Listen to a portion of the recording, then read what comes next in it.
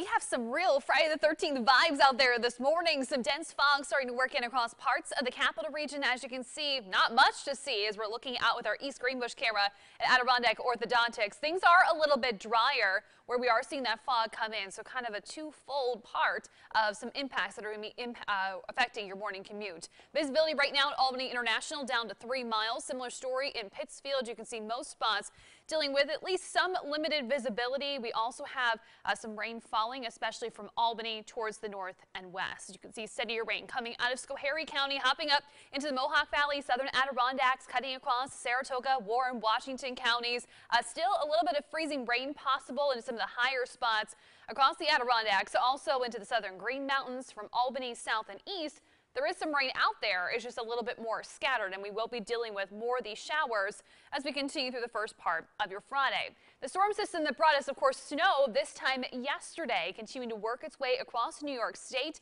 Behind it, not carrying a whole lot of moisture, but instead, there is some chillier air that's going to be working in, and that is going to be the story as we go into the second part of the day. For the time being, we are tracking more rain, some climbing temperatures through about lunchtime. From there, the rain's going to be shutting down, and eventually temperatures will be falling. We'll spike close to 50 late this morning, but by the time you're coming home from work today, temperatures will be closer to freezing, should be all dry, but as these temperatures continue to fall overnight, you do want to be on the lookout for some slick, potentially icy spots as temperatures will be settling into the 20s, and the January chill is here to stay as we enter the weekend. So rain comes to an end around lunchtime. From there, temperatures will drop.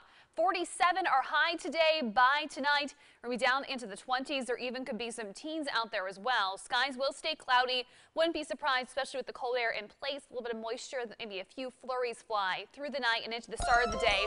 Saturday, highs only in the lower 30s as we get the weekend started. It does get a little bit brighter. Sunday, still all dry and quiet on Martin Luther King Day. Monday, then we're bringing back the 40s along with some rain chances next Tuesday and Wednesday. But all in all, this January thaw, it's still going for us.